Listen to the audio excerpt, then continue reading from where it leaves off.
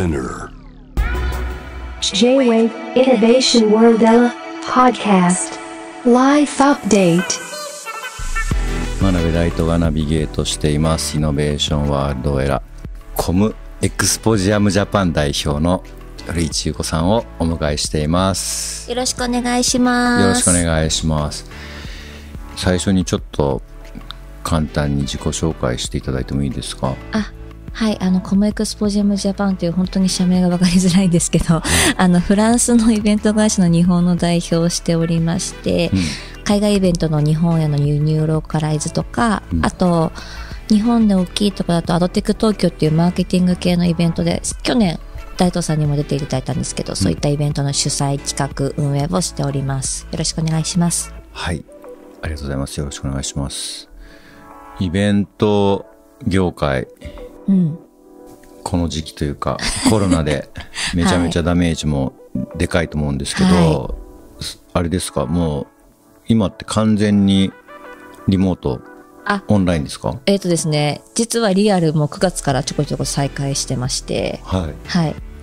リアルイベントも3本やりました。9月まではじゃあ完全オンライン？完全オンラインで、そうですね。で9月以降はフルオフラインリアルというかいわゆるハイブリッド、リアル軸にやるけどオンラインでも参加できるようにいろいろ試行錯誤して、ハイブリッドイベントを再開はしてはいます。ただ、いつも通りのフル稼働かっていうと、その1万人集めるとかまだできないんで、絞られてますね。例えばもともと1万人参加者があったようなイベントだとどれぐらいの規模になるんですか？ですね、じゃあでもオンラインでこうセミナー見れるんで、ただ展示会とかはないんですけど、6000人とか来るは来るんですけど、リアル会場に6000人入れられないんで、リアル会場は本当に1000人いかないなんで10分の1ですかね、規模でいうとかです。それは予算的にもただコストはね 1.5 倍とかなんで、だんだん悲しい話になってきますそうですよね。あれ、そっか。でも着席とかだと割ともう今、演劇なんかはほぼ全席入ってたりするけど、やっぱイベントだとうちもビジネスなんで、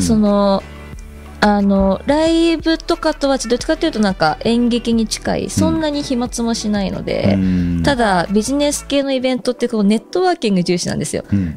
交流会っていうのが、だいたいお酒とか飲料全体になるとそこがやっぱ飛沫の対象になっちゃうので、セミナーはできるけど、その一番セミナーので人を集めて、それで皆さんが一番求めているいわゆる交流会がなかなかちょっとしづらいし、できる雰囲気でもなくって、やるはやるけどすごい皆さん距離を保ちながらちょっとなんか距離感あるネットワーキングになってしまうっていう。そのためになんか言ってるようなとこもありますよね。ちょっとありますね。ですか？そう。いや僕も去年だっけ参加させてもらったの。もちろん喋ってたくさんねメールもらったりとかっていうのもあったけど。やっぱなんかその後のそうなんですよ、ね、パーティーのつながりで結構いろいろとね仕事になったりとかもあったので、難しいですね。難しいですね。でオンラインだけでやった時はそういう社交はなんかやってたんですか？一応やってはいたんですけど、なかなかいつもともとリアル出身の人間なんで、そのリアルなセレンディピティとかこの密な感じがやっぱり、あれを求めてしまうと、あれの完全再現はやっぱりオンライン難しいなっていうのがあって、今、オンラインについてはもうそのセミナー、その情報を学ぶ場には振り切って、交流はリアルで本当に人数絞ってっていう形で振り分けてしまっております。なるほどね。それオンラインのセミナーってちなみにあれですか、オンデマンドというか、いつでも自由に見られるような感じなんですか？ですね、それもしたんですけど、基本の軸はもう生放送、ライブのみで、理由がその方がなんかそのリアルイベントの空気感はやっぱ生放送のが近くて、なるほど。この後収録で残りますってなるとやっぱ言えることもなんか、イベントだからぶっちゃけやることとかあるじゃないですか。そうですね。後で記事に出るにはしてもっていうのが結構この後収録でずっとアーカイブ残りますっていうことがちょっとはばかられるとかあるんで。わかります。僕も喋る側で行くときにやっぱなるべくねアーカイブが残る場合はまあ、話せる内容ちょっと変わってきますよっていうのをなんか言いますね。そうなので基本は記事にはするんですけど、ともね、今しか見れないっていう方がかな。なるほど、いや僕大学の授業結構今年、先月とかやってて、で基本みんなもうマイクオフにして、まあ、カメラもオフ、で、まあ、大学によってはなんかちょっとカメラオンにできる人してみてくださいとかっていうと、バーッとみんな顔見せてくれる大学とかもあるんだけど、まあ、基本やっぱみんな見せてくれなくて、これ本当に聞いてるかなとかって思いつつ、まあだからすごいなんか大学によっても違うなと思うんですけど、でなんか感想文とか見るとなんでみんなめちゃくちゃ聞いてんじゃんって。そうなんですよ。なのでなんかその無理に皆さんちょっと参加してってやるのもちょっとこっち側のなんか主催者が寂しいからっていう圧もちょっと入っちゃってるのかなっていうのがなんかリアルを思い返しても、そんなに日本のビジネスイベントとかでもうたくさん質疑応答で手上がったりとか、そうですね、なんかもうドッカンドンか笑いが起こるとか、うんってみんながうなずいてるのもそこまでないじゃないですか。そうですね、皆さん結構奥ゆかしいから難しいそうでリアルだからってそれを皆さんに共有するのはちょっと違うかなっていうので、あんまりなんか反応をこうプッシュをあえてしてないかもですね。そうですね、来たら拾うみたいな。そうなのかもしれない。いや僕もだから教養、まあ、カメラちょっとオンにできる人してみてとかって言って、一人もしてくんない時とかはまあ僕も学生だったらしないからいいんだけどねみたいな感じでちょっと拗ねてみるみたいな、そうですよね。わかりますなるほど。あとなんか最近見てて、SNS とかで見てて、そのバランス、登壇者のバランスとかをすごい気をつけてるっていうようなのをちょっと見たんですけど、その辺についてちょっと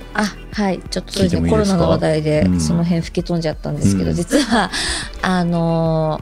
登壇者の男女比率を、まあダイバーシティって男女だけではないんですけど、まずはこう分かりやすくこう取り組みやすい最初のファーストステップとして、せめて女性を3割にしようっていうのを2年前から宣言していて、で今年は 33% か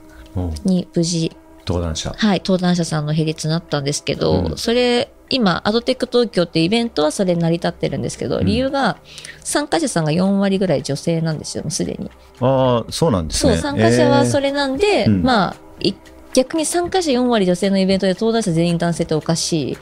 いかなっていうのがあって取り組んでるんですけど、なんか結構3割だけとかで一人歩きしちゃうと、例えばもう参加者だけでも男性だらけの業界とかあるじゃないですか。そういうところで無理やり3割すると多分絶対いびつな、ね、無理に登壇させるとかなんていびつな構造になっちゃうので、全部にそれをした方がいいっていうわけではないんですけど、可能な限りその登壇者のダイバーシティって主催者として意識した方が良くないっていう思いがあって、結構アドテックはまあ絶対3割いけるって信じてたんで、結構声高々に3割いって騒いでましたね最近。いやーね、素晴らしいなと思うし、あと僕昔2014年ぐらいに自分でイベントやった時に、やっぱなんでしょう、自分の友達とかに、声かけやすい人だったりとか、仕事をよく知ってる人とかだけに声をかけて、でまあ UK とかアメリカとかの世界中から呼んだんですけど、まあそれ男だけになっちゃったんですよね。でまあ、MC の方とかはモデレーターの方とか女性もいましたけど、よくあるパターンですね。よくあるパターンですね。出てくる登壇者は男性だけで、で僕それすごい怒られて、後で、主催来てくれた出演者の人たちに、そうなんです、大とこんな出演者のバランスが偏ってるのよくないよって言って、で事前に知ってたらいろいろ女性のいいアーティストもたくさんいるんだからアドバイスもしたのにっていうのを言われて、でそんな簡単なことになんで気づかなかったんだろうと思って、そこから僕はなんかそれまであんまり自分がイベントしたりすることもまあそんなないんですけど、例えば DJ イベントやっても全員男みたいなの結構普通にやってたんですけど、でもこれってちょっとバランス的にはおかしいし、ちょっと変えていった方がいいのかなと思って、そこからちょっとずつすごい。いや変えたって感じです。私もこんなこと言ってますけど、実は、3年前まで何も気にしてなくて、10年ぐらいイベント主催やってるんですけど、それもきっかけと多分ちょっと似てて、海外のチームとかに言われて、でも1回やるだけそんな気にならなくて、いやだって日本だとしょうがないじゃんとか、自分女で主催者なのにそれすら思ってしまっていて、何回かやるようになったり急に違和感を感じ始めてっていうのもあって、多分大東さんは多分自分で気づいてたけど、気づけばみんな気づくんですよ、違和感に。で、そう違和感感じる人が一人でも増えたらいいなっていう思いですごく3割って主張はしてるんですけど、無理にしなくてもいいよも合わせて言ってます。そうですね。だからこれもね、本当業界によって難しい業界もね、もちろん絶対あるだろうし、まあなんか難しいなっていうのは、例えばスポーツなんかはね、完全に男女別々に競ってたりもしますし、あとそもそもその職業を業界に女性がすごい少ないとかは全然あるんで、そうですよね。いいですけど、そうただ少ないって気づくと、これは本当はなんか女性1人しかいない、なんか30人中1人しかいないとか、そういう状況あるじゃないですか。でこれはでも今回は1人にしかできなかったけど、これはあんまりいい状況じゃないって思って主催とかその運営するのと、何も違和感感じずに当たり前にそれるのって全然多分扱い方もいやそうなんですよね。変わるとは思います。もう最近出た会議で、本当に女性一人で他全員男みたいな感じで、ダイバーシティみたいなことが言ってたりするので、いやでもまあそれさすがに僕言いましたけど、いやでもこれちょっとダイバーシティとかっていう話をする前に自分たちのことちょっと考えた方がいいんじゃないですかって言って、これスーツの真っ黒のスーツ着たおじさんしかいないですよって言って、どう思いますみたいなことを言って、ちょっとまあそこは苦言吐いたんですけど、珍しくあんまそういうこと言うタイプじゃないんですけど、まあで言われてみたらそうだなっていう感じになんかなっちゃったので、まあ言えば気づくんだろうけど、言われなかったらそうです。でも本当に言ってあげることって大事で、その人たちもなんかそうしたくてしてるわけじゃなくて、本当になんか知らなくて全く罪はないんですよ。まあ悪いことでもないですけど、ので気づかせてあげて、違和感ある人を増やすっていうまだフェーズ、でいやでもそうですよね。いや僕だからその注意してくれた人たち、まあその中の人にカイル・マクドナルドっていうメディアアーティストがいて、で、まあ、彼がやっぱ海外のフェスに出るときはその登壇者のバランス、まあ、ジェンダーだけじゃなくて人種のバランスとか、そのローカルの人種のバランスとその登壇者のバランスのこととか、まあいろいろとちゃんとなんですかね、その登壇するときの条件に書いてて、で、まあ、僕もそれをまあ真似するというか見習って、いろいろと、まあ、例えばパネルの中で、まあ、8人とかで男性だけのやつとかはちょっと出ませんよ女性の人入れた方がいいんじゃないですかとか、展覧会で、ね、十何人いて男の人たちだけだったら、それ女性の人を入れたりしない、入れた方がいいんじゃないですかとかね、そういうのとかを、まあ、ちょこちょこ言うようにしてて、でカイル君はなんか最近もうやめたって言ってるんですよ、それを。でなぜならもうアメリカとか海外でそんなもうダイバーシティがないようなイベントないからって言って、だ最初そういうことやり始めた時はやっぱやってたけど、今もうなくなったなっていう話してて、で日本はそういうのはまだなのかねみたいな話になって、まあ結構まだまだじゃないかなっていう。まだ啓蒙フェーズじゃないですかね。あとまずそのパイがいないというか、パイっていうか、そのコマっていうか、よくなんていうんですかね、その実際にその登壇とかそのね、出演するってまあそれなりのレベルというか、その離れも必要ですし、社会的立場的にもなんかその役職者だったりとかなった時に、そもそもまだその女性リーダーを3割増やしますって政府が言ってたのを30年に先延ばしせざるを得ないような国なので、そうですよね。そもそもの母数が少ない中で無理にこう女性増やそうとすると、結局なんか下駄履かせてちょっと本当にその並び4分の1その人なのっていう人、例えば出演無理やりさせちゃったりとか、無理くり MC で入れるとか、なんかそれって一番その女性とかそのマイノリティ側に失礼で、で本人も気づくんですよ。絶対これマイノリティで自分足りてないから呼ばれたじゃん私とか、見てる人もあの人多分女性枠で入ったんだなとか思った瞬間に、今の私たちの議論も全部崩壊するんで難しいですよね、そのバランス。いや本当に難しいと思います。まあでもすごい大事な、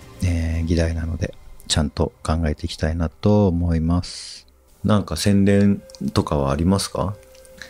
いや、なんかこのイベントの紹介っていう感じするのもちょっとあまりいけてないと思うので、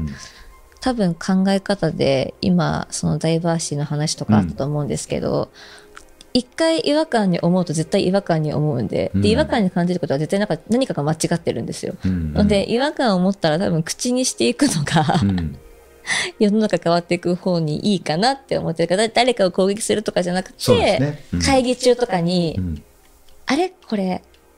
全員40代男しかいないですねっていうのを、女性が言うんじゃなくて、マイノリティ側が言うんじゃなくて、男性の方からポロッと率先して言っていくみたいになったら急にガガガって加速するかなとは思うので、なんか違和感に思ったらちょっとそれをマイルドに言ってみるみたいのはすごい素敵なことなんじゃないでしょうか。そうですね。はい。僕もそう思いますね。会議のメンバーの構成やイベントのね出演者のねバランスとかをね、ちょっと客観的に見てみるというかね。そう結果世界中がそうしてるってことは、その方がビジネスうまくいったりとかっても実績が出てるんで、絶対悪いことではないんですよ。なのでこれしたらいい方になるって信じて、なんかちょっと提言してみるとかはいいのではないでしょうか。はいはい、ありがとうございました。ありがとうございました。